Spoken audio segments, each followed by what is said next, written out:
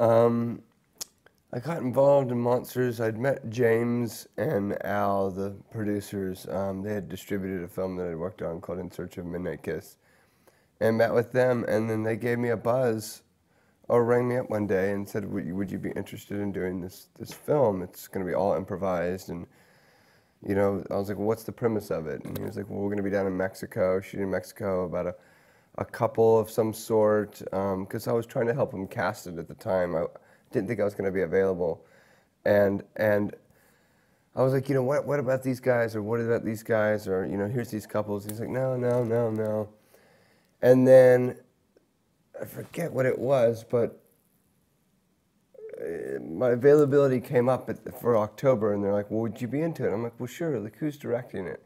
And he sent me over Gareth's stuff, a short film that he had done, Factory Farm, and Attila the Hun, and I was floored, man. I was blown away at the effects that he had done on Attila, and I was like, sure, like, let's give it a go. It sounds incredibly dangerous and incredibly stupid, and I don't know any other producer that would take on a project such as.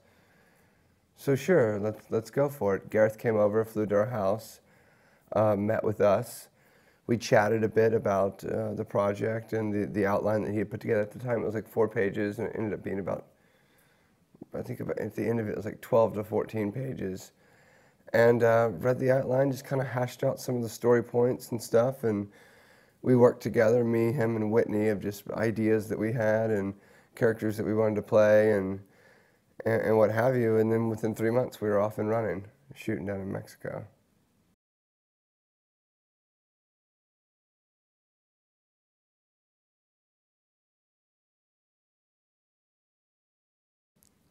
I mean, I was excited about it. It was something completely new, completely different.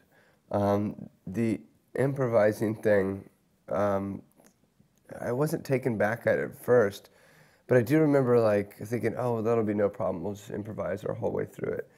And then I didn't realize how difficult that would be when you're improvising on things that you can't see. Gareth would be yelling things to you, such as, F-16 plane going over your head, Black Hawk helicopter off in the distance, go there, photograph that, monster carcass on the ground here. And it's like you don't know what you're looking at. And that part of it was incredibly bizarre, and I kept saying, like, well, how far is it, or what does it look like? And he was like, just wherever you photograph, I will put it there. So just note to your left or to your right or above you, and like wherever you look, I'll put it in the shot. And so it was really bizarre for me to work like that, as well as he doesn't use tracking points for CGI, which blows my mind. I still don't understand how he does it. He goes like, it's all floating camera, and he doesn't shoot any plates. So I was just kind of like, how is this all going to come together? Like, and I was just floored when I saw it of how seamless it was.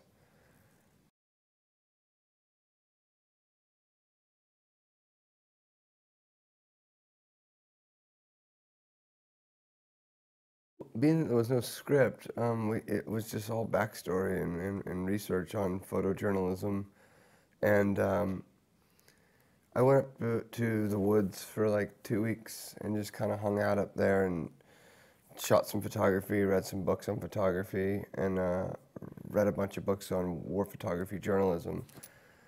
And so it was mostly just spending a lot of time alone. I watched a couple documentaries when I got back on war photography and journalism, and I noticed that they're all really boring people. I mean, obviously they've seen so much stuff, but they're all very secluded and quiet and just kind of in their own heads. And I was just kind of like, well, that's not going to make for a good character that's interesting as somebody such as that.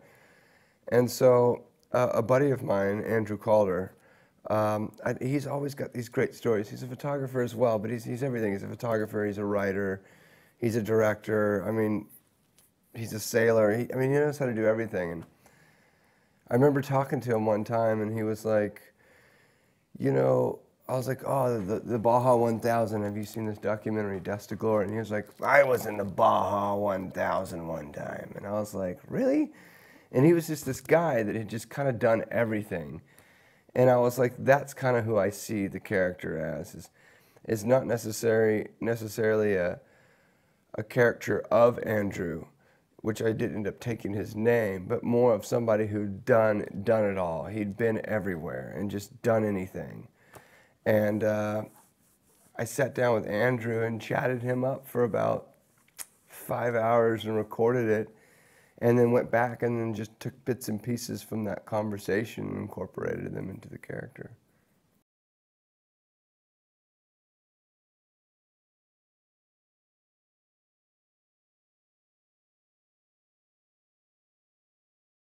Well, working with Gareth was awesome. I mean, he's super calm, super chill. It's hard because like he doesn't really get excited. He's very English. I recall on the last day of shooting, I was like, "So, what do you think? Like, are you happy?" And he's like, "Oh yeah, I'm over the moon." It's like, "Well, all right. Well, don't get too excited about it." But he was great. He was very nurturing. You know, he really held our hand through this whole thing. And you know, when there's parts when we get frustrated about what we were doing and like not being able to see something, I'm like, "Well, what's it mean?" He would take the time to stop and explain everything and draw things out, and he'd sketch up maps for us so we could geographically know exactly what we are doing and where we are and where we were headed. But all in all, I mean, he was a fantastic director. I mean, I had a great time working with him. He's very patient and incredibly inspiring. You know, just through every bit of the process.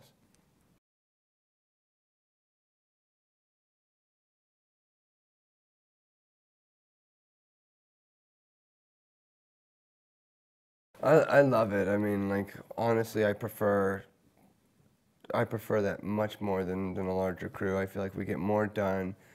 Everybody's working together. Everybody's a part of the creative process. It's not just one person telling you where to stand, what to do, what to say. Everybody's open to new ideas.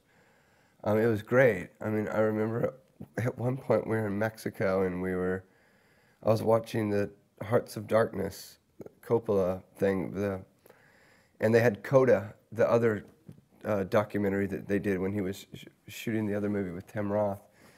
And he's yelling at these people because everyone's late and it's not going right. And he goes, "What are all these people doing here? Why are we waiting? All we need is 2 actors, a camera, a sound man, and a van like that."